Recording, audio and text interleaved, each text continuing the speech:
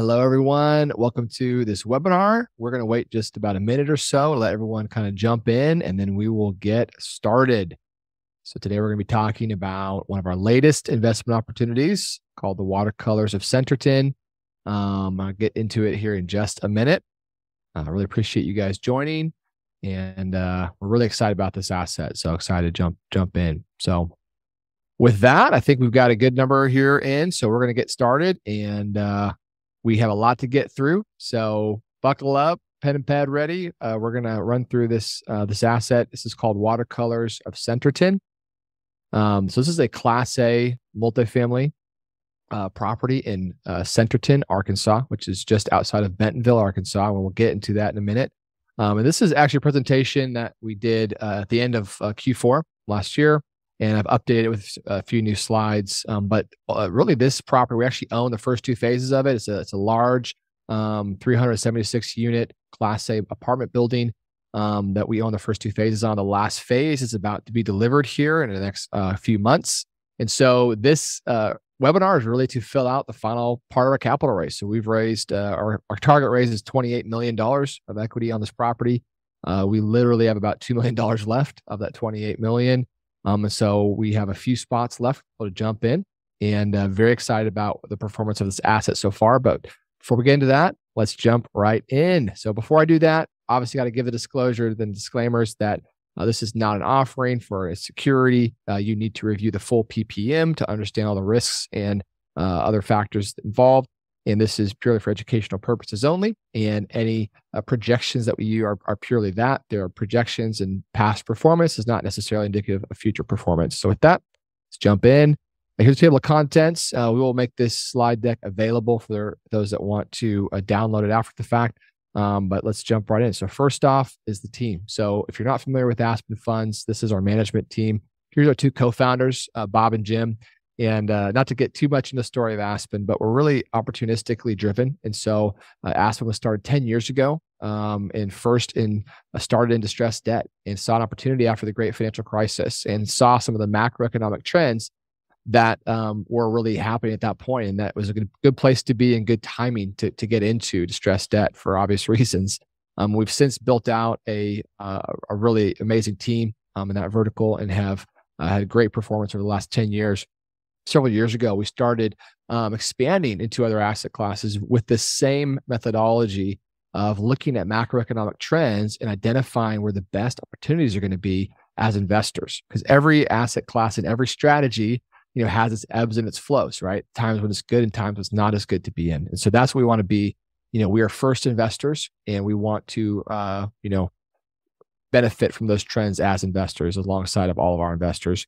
The other two, part of our management team, Dan Schulte and myself, we're also partnered on this deal with a very strong team called Elevate Commercial Investment Group. They have very, very deep multifamily experience, and we're very excited to partner with them. We've invested with them in some other deals that they've done, and we brought them into this deal to really bring out a very strong team of management on these types of assets, Class A assets that really require a high level of operational expertise to operate.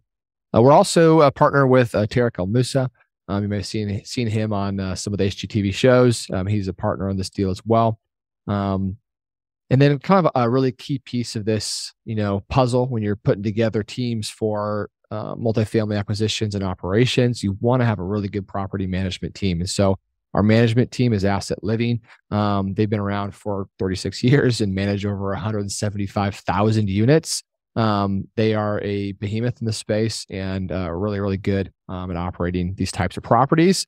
And the team that is currently in place right now has been operating this property for the past 2 years. So they know this asset very well, and we have very good operational expertise in place. Again, I kind of mentioned this, but our process for looking at deals is first top down, right? We want to look at what are the trends in play, the macroeconomic tides that are going to support different verticals and different strategies. They're going to be different as in different times when you invest. And so we want to position ourselves to be beneficiaries of those trends, and position ourselves in good asset classes and good strategies as investors. And then we help put together and assemble the best in class teams to execute on the business plan and perform well on those deals, and structure very investor friendly deals. That's really our goal. And one of the cool things about how we work, we're almost like a family office type, where we go find deals that we like ourselves, and then we invest in the deals ourselves. This is our personal capital deployment strategy as a management team. And so we're investing alongside in every asset that we put together. This is actually, need to update this from last quarter, but we've now have about $150 million in investor capital that we manage, about $300 million in assets, and been going for over 10 years. We've been on the Inc. 5000 for the past 3 years as a company. And we've invested in a lot of asset classes. So mortgage notes, the distressed debt, like I mentioned earlier, that's been a core of our team for the past 10 years. We invested in a lot of multifamily, industrial, self-storage, retail, oil and gas as well. So we have a very broad experience, and we're really good at identifying where the good opportunities are going to be in each asset class. So let's get into the property itself. You can see here the picture behind the text there is an actual picture of the property. This is a beautiful property located in Centerton, Arkansas, just a few miles from the brand new headquarters that Walmart is currently building right now. And first and foremost, when we say Arkansas to people, you generally, if you're on the coast, right, you're thinking Arkansas, who wants to live there? But if you're in the Midwest, where we're at here in Kansas City, this is the hottest market in the Midwest. And if you haven't heard of it, I think it's actually a good thing, right? Because you want to be on the front end of trends. And I'm going to show you some data that will probably blow your mind about this market, because a lot of people haven't heard about it. So I call it the best market you haven't heard of yet, right? But that's what it was like to invest in Austin, 15 years ago, and Dallas, before that, and these really hot markets that have incredible growth for a lot of reasons. And this is what we believe to be a very, very strong market, but it's not priced like a Dallas or like an Austin yet. I think it will be in the future. And right now, this is a Class A asset. We think Class A is the place to be right now, versus heavy value deals for a variety of reasons. These are core plus assets that have a lot less operational risk, a lot less construction risk. These have a lot less deferred maintenance. And so we want to get into a really good asset in a really good market and ride the rent growth trend in that market. And this is, as I'll show you, has one of the strongest rent growth numbers in the country. This first two phases, which I said we've already purchased, it's already stabilized. We're at now 97% pre-leased occupancy. Just incredible demand for this property. Phase 3, which we're just the tail end of the raise on, is going to be a lease-up play. So we're going to basically purchase from the developer the final phase of this property, and then lease it up. And we've already started to build a significant wait list for pre-leasing for that. And again, the in-place rents on the first two phases were well below the market. We're purchasing this straight from the developer. So this is really a great strategy because developers generally aren't good operators, right? They are there to make a spread on their construction versus what they can sell it for after construction. And that's what we did. So we got a great deal. The operator intentionally left rents very low because he just was worried about keeping it really highly occupied. But we've already begun to push rents slightly, and we've seen no drop in occupancy from raising rents. And one of the amazing things about this deal is we are assuming a Fannie Mae loan at a 3.49% fixed rate for about 9 years left on that term on the first two phases. And then we've got some other great financing lined up for phase 3. And then again, like I said, co-investment, our team is putting, a good amount of capital into this deal alongside of our investors. So we are aligned, not only just in our incentive structure on the payouts of the profits, but even more so through our own personal capital that we've invested as LPs right alongside of all our investors in this deal. Just a real quick look over at this property. This is Watercolors of Centerton, like I said, a 376 unit property in Centerton, Arkansas.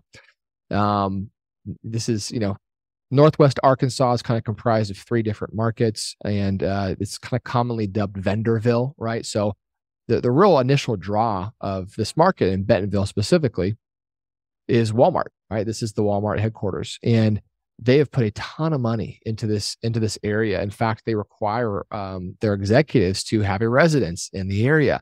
The Walmart family has poured a ton of capital into just infrastructure investment and just lifestyle investment. There's a big, dirt bike tracks everywhere. Was considered some of the best in the country. And then because of this kind of center of gravity of Walmart, they attract a lot of vendors to Walmart. And hey, we'll give you a preferential treatment if you're really close by here. We're going to be able to work out some good deals. And so there's some other very large names that you recognize: Proctor Gamble, Dr. Pepper, their Kellogg's, Hershey. Some of the other names that you probably have heard of are Tyson Foods. They just relocated their headquarters back to Northwest Arkansas. JB Hunt, very large company as well, is in this area. And so this is driving a lot of population growth. And this type of a product is really what we consider a Class A, nice community with a lot of amenities. You can see some of the metrics here. So projected returns, because this is Class A and this is more of a core plus asset, cash flow is not going to be as high maybe on like a value add or an opportunistic deal. But we're driving a lot of back-end growth through these different amenities that we're going to be adding that I'll talk about in a minute, as well as just rent growth in this market. The organic growth in this market is pretty incredible. And so we're projecting an overall about 2 to 2.3x equity multiple over a 5 to 7 year hold. We have a preferred return in place, 6% preferred return. So you get paid that first. After that, 70-30 split until we had an 18% IRR, and then it goes 50-50. So a very, very simple structure, very preferential to investors. So I told you we already acquired the first 2 phases. So how is it going, right? First big question. Well, like I mentioned a minute ago, we're already 97% pre-leased, which means our physical occupancy is 94%. And then that next 3% difference is the vacant units that have already been turned and already leased up. So we have very, very strong occupancy. This property is highly desirable. It has some really cool amenities I'll talk about in a minute. But we just did upgrade the signage. You can see there we made some really nice signage, kind of consolidating the branding, really making a nice, clean brand that is really appealing to tenants as they come in and tour the property. Some of the little value add things we're doing, right? The value add for Class A is very different than the value add for Class C or a Class B property. What we're doing is we're adding additional amenities. We're adding additional kind of benefits to the tenants that they will really like. And some of these are smart locks and thermostats. So we've actually put in the smart thermostats and the smart locks in all the units so far, including phase 3. And tenants absolutely love this, right? These are small, small packages from a cost standpoint for us, but add a huge amount of value and just attraction to the tenant base. There were no carports on this property, and for Class A, that's a must, right? So we've added 102 carports already. Within 2 weeks, we already have 17 carports leased at $50 a month per one.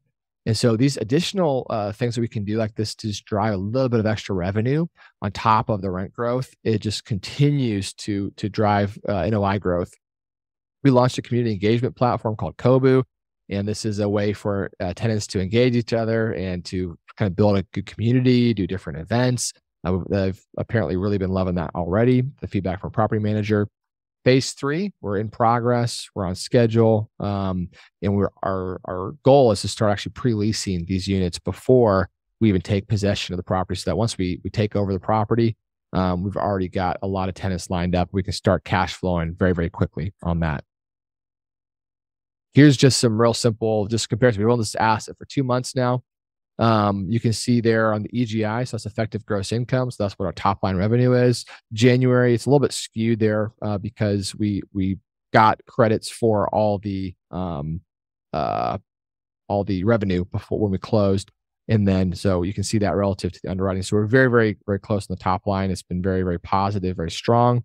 And then the expenses, this is a very, very positive thing where our actual expenses are significantly lower than our underwriting expenses. And this is just, we're very, very conservative in our underwriting of the expenses. And I'll get to that in a minute, both in the taxes, the insurance, and just some of the other turn costs and other things that we're expecting. So we're having very strong performance there.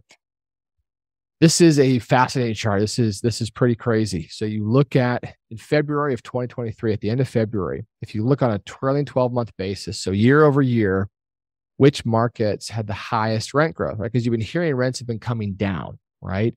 in different markets. And that's true in Phoenix and, some, Southwest markets. You're starting to see rent growth going down, potentially even rent declines. That's not the case in this market. Real estate is very local, right? And if you look here, number 2 on the list, Northwest Arkansas, the second highest rent growth market in the US as of February. That's incredible. 14% year-over-year rent growth. We modeled in a 3.5% rent growth number in year 1. I think we're going to, safe to say we're probably going to beat that. Again, Northwest Arkansas, hottest market you haven't heard of yet. Well, I think that's going to be changed over the next couple of years. This is, I could pull literally 100 slides worth of articles we started seeing on Northwest Arkansas.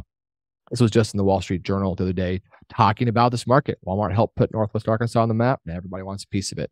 This is a hot market, and we're getting in on a great asset in a great area that's just a few minutes from the brand new Walmart headquarters. So phase 1 and 2, you can see, was developed in 2018. We just purchased that a few months ago. Phase 3, expected here to be complete in June.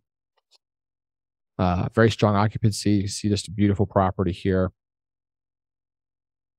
What do we love about this deal? I mean, we're purchasing this off market from the developers in the path of progress. We have very, very strong employment, very diverse employment here, and very strong household income. You can see $230,000 average household income within a 1-mile radius. This is a very, very great market, which allows us to have room on those rents, right? And there's not much more areas to be developed in this Centerton market. And so there's going to be supply constraints. There just continues to be growth from a population standpoint. It's going to be very, very positive rent growth in this property. We have really great debt on this, 3.49% from Fannie, and that's got 9 years left on that. That creates a really nice spread on our NOI. And we talk about this all the time, but real estate is one of the best hedges against inflation. So if you can ride the inflation curve on the rent growth and then lock in your debt, that's going to be a very, very positive outcome for you. So our business plan here is very simple, and we've already began executing a lot of this, like I've been saying. So really, first is bringing the rents up to market. The developer did not optimize rents, so we're driving about $200 to $400 in rent increases over 24 months in renewals. We've already started doing that and incrementally increasing those rents up. And then, sometimes tenants don't love that, right? No one likes when the rent goes up. But what we're doing is we're adding these smart features. And hey, rents are going up. That's kind of what the market's doing. But hey, we want to give you some benefits in addition to that. And so we're doing that with these smart locks, smart thermostats. The tenants have been absolutely loving them. You can see here some of the amenities. Just a beautiful clubhouse. We got new pool furniture going in. There's a golf simulator right here in the clubhouse, and a really nice gym. So adding some nice decor there. We're adding covered parking, like we've already talked about. We're right now working with the city to get approval to add actual garages and self-storage units, so we can additionally provide more value to the tenants, but also drive more revenue. We're also looking at adding Tesla charging stations for EV vehicles, and just continue to improve curb appeal. So it's a very simple business plan, but it's pretty great when you can drive these type of returns from an asset that is this stabilized and this nice. So here's our budget here. I'm not going to review that in depth, but basically all the items I just talked about, plus some of the just basic CapEx and reserves. Here's some of the amenities, like I mentioned: golf simulator, basketball court. We have pickleball courts, swimming pools, pool tables, playgrounds. This is a great place. People love it. So just not going to spend a whole lot more time on the market. We talked about that a little bit, but again, Walmart is the center of gravity in this market. And so Northwest Arkansas is kind of a amalgamation of 3 different markets. It's Fayetteville, Springdale, Bentonville, and those go basically in a north to south corridor on I-49. And Bentonville is at the top. And you can see, our property here is just right outside of Bentonville. And it's literally 5 minutes from the new Walmart headquarters. And we'll get to that in just a sec. Some major employers, talked about that already. Some other stats that these are surprising things, but It's one of the fastest growing cities in America. 2021 has one of the hottest job markets in the country. The number one mountain bike destination. One of the best places to live in the top 10, ranked by U.S. News World Report, and one of the 8 best performing large cities. This is a market you want to be aware of. Here's just some of the other things that are going on here. Some of the retail, but also some of the employers here. So it's really going to be a great area, both from just convenience standpoint for shopping for tenants, but also convenience to some of the bigger employers here. This is, again, Walmart. They are building what has been called an Apple-like headquarters. You can actually go, there's a whole web page on Walmart's website that you can Google Walmart new headquarters, and you can see an interactive site. They're building this right now. It is going to be incredible. They are going to be consolidating a lot of their corporate employees all back here in Northwest Arkansas. It's going to be driving a lot of new job growth. The campus, they expect to accommodate between 18,000 and 19,000 people. So this is going to be a huge driver of job growth in the market. And like I said, we're just 5 minutes to the west of this. Some more data, a lot of great numbers here. The big one is obviously household income. When you're looking at Class A, you want to be in really good areas, and that is what we are in. We're at average household income of $230,000. Really makes it the numbers we're projecting to be very, very affordable relative to income. Where are rents going? We talked about that a lot. We've seen very strong rent growth just in 2021 and 2022. Like we saw the second fastest growing in the country. Here's some comparable properties where they're pricing the rent per square foot. We're actually going to be below some of these other properties, and so we're not pushing this to the tippy top, but there's a lot of meat on the bone here to continue to push over the next couple of years. Here's some of the more rent comps. You can dive into those later if you'd like. And just to be clear, so we are purchasing phase 3. We've already purchased phase 1 and 2. We're not separating these as an investment for investors. So if you come in to the deal with the last $2 million that we've got, you will be getting the benefit of all 376 units, all 3 phases. You're not going to be just in phase 3, right? So just want to be really clear about that. We've had some questions in the past, how are you bifurcating this? We're not. It's all one asset. The benefit for the investors that came in early is they're already starting to accrue their preferred return right when they funded the deal. And so for those that come in later, you obviously don't start accruing until you fund. But it is you get the benefit of the whole project here. Sources and uses. So here's our debt. So we have our first phase. Can't say how important it is enough here that we're assuming this Fannie Mae loan has already been assumed. It's completed. It's done. For phase 3, we're still locking down the financing. We've got several great options, both from local banks as well as alternative lenders. And we're actually right now exploring being able to finance with a lease-up program through Fannie. And so we would consolidate all of our senior debt with Fannie Mae. The rates are going to be a little bit higher on the phase 3, but as a proportion of the total debt that we have, our weighted average debt is very, very low, and it's going to be fixed. And so it's going to be very strong NOI, and we're pretty conservative in our debt assumptions on phase 3. Here's our pro forma. Not going to spend a lot of time diving into that. You can look at the pro forma. We've linked to it at the end of this presentation if you'd like to dig into it. But again, like I showed earlier, we're way outperforming on our expense side of things. And part of that is just we're very, very conservative in how we underwrote this. And one of those, big conservatisms was in the real estate taxes. We just assumed the worst case on everything. It's very possible that it's much, much lower. So there's kind of a big range here of, how the real estate taxes get reassessed on this project. Might be this year, might be next year when they actually reevaluate.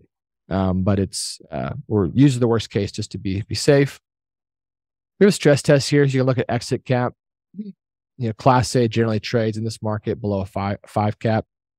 But you can kind of see what the levered IRR looks like based on the exit cap sensitivity. So obviously lower exit cap rate is better for the project. But you can see their returns still look great, even at a little bit higher cap rates. Here's some other sales comps here you can look at. We're buying this for about $194 a door. We're starting to see a lot of assets trade well over 200 right now. I mean, part of one of the challenges in this market is because it is so hot, and it's got a lot of what I call old money from Walmart and a couple other big firms. Most of all the multifamily is owned by about 5 families in the market, and they never sell. They just hold forever. And one of the good things about that is obviously they're investing in the market. One of the challenges is there's just not a whole lot of transaction volume. So it's actually very difficult to acquire assets here because of they have such a big hold on it. So to see that this one come on the market just a few minutes away is creates a very great sales comp. Here's a hypothetical investment and depreciation. We're expecting in 2023 to produce. We've already got an initial analysis done, so it's not guaranteed. But based on a $100,000 investment, we're expecting about a $58,000 to $76,000 write-off in year one. So this has been assessed already, and again, bonus depreciation went down slightly in 2023, but it's still going to be very positive, about 80% still versus 100%. The timeline. This is again from the last deck. We've already funded the first 2 phases. You can see we closed on January 5th. We're closing on 3 in June. So like I said, we've got a few spots left on this third phase, and about $2 million out of 28 million, 29 million total that we've raised. And we'd love to have you join in. Already called the first capital. So we're kind of funding this last piece for phase 3 here right now. And so quarterly distributions are expected to start 6 months after. And we send out updates and K1s. We have some supplemental information. So we don't have time for Q&A today on this webinar here. But what I would recommend, if you have any questions, it doesn't matter what they are, we'd love to hear them. You can reach out directly to our team at investorrelations@aspenfunds.us, or you can call our number, go straight to our team, 800-940-1510, and ask those questions. And we'd love to chat with you about this project and get in before there's no more spots left. So thank you so much for joining this webinar. We really appreciate you joining. Hopefully you are excited about it as we are. And again, if you have any questions, reach out to our team. Thanks so much.